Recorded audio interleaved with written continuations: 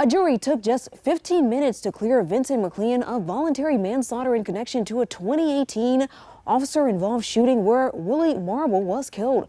The Portsmouth Commonwealth's Attorney's Office confirmed to me over the phone that McLean is now facing new voluntary manslaughter charges in another case connected to a pregnant woman who died while in custody back in 2018.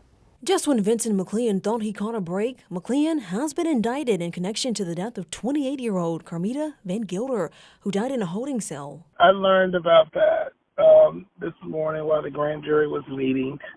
I have a copy of the indictment, and we'll be helping Mr. McLean again. News 3 spoke to McLean's attorney, Michael Macy, who represented him in the case where he was found not guilty in the death of Willie Marble. Court documents say Carmita Van Gilder was arrested on an outstanding warrant in December of 2018. Court records say Van Gilder told officers, including McLean, that she was sick. She threw up in a patrol car and in the holding cell and repeatedly asked for water and help. Records say police didn't immediately call 911 or take her to the hospital. In 2021, the city of Portsmouth agreed to pay her parents $550,000 in a wrongful death settlement.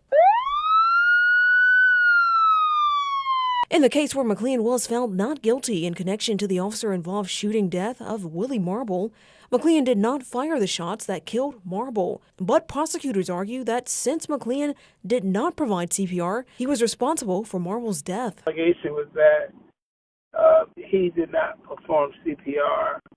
And their allegation was that had he performed CPR, Mr. Marble would have lived. But the evidence did not point in that direction. And the jury agreed, taking only 14 minutes to find him not guilty. We are working to learn when McLean will turn himself in for the manslaughter charges in the death of Carmita Van Gilder. We will bring you those updates as we learn more. I'm Leandra Head, News 3.